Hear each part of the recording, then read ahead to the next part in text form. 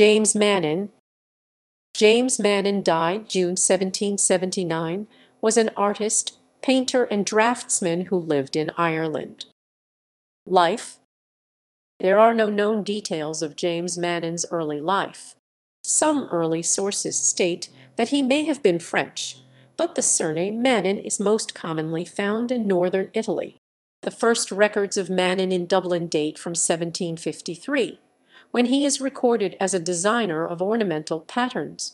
It was this work that brought him to the attention of the Dublin Society, which began an association which lasted the rest of his career.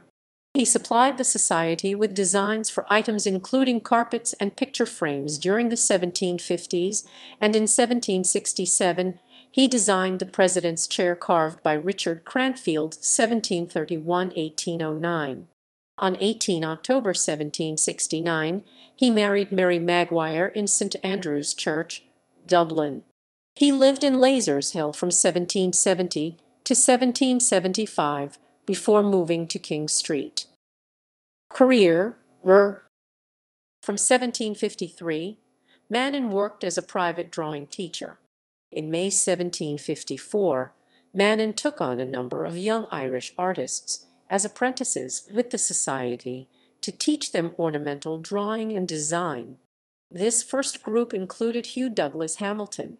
This was the first time in Ireland that design was formally taught and reflected the Society's mission to promote high-quality design in Ireland. This was further cemented when Mannin became a salaried employee of the Society in May 1756 as the Master of the School of Ornament, a post he would hold until just before his death. During his tenure, he taught many Irish artists such as John James Barrett, George Mullins, and Thomas Roberts. There are no surviving drawings attributed to Mannin, but given his influence it is believed he looked to French taste and in particular Rococo. The Society was interested in the development of art education in France and purchased prints after works of French artists to be used as teaching aids. The Society had a strong role in shaping Mannin's teaching to ensure that the teaching was of a standard commensurate with the Society's fees.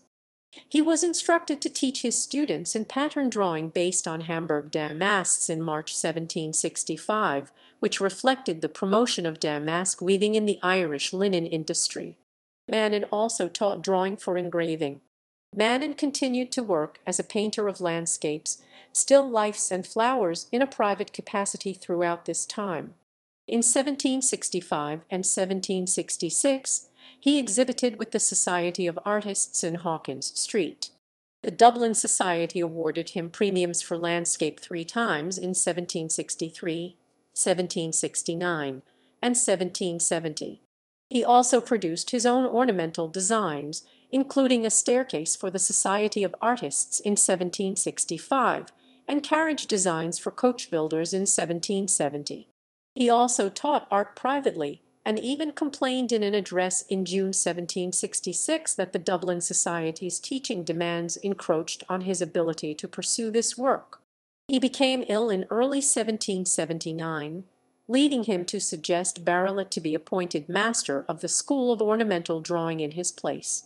His death was announced by the Dublin Society on 24 June 1779. References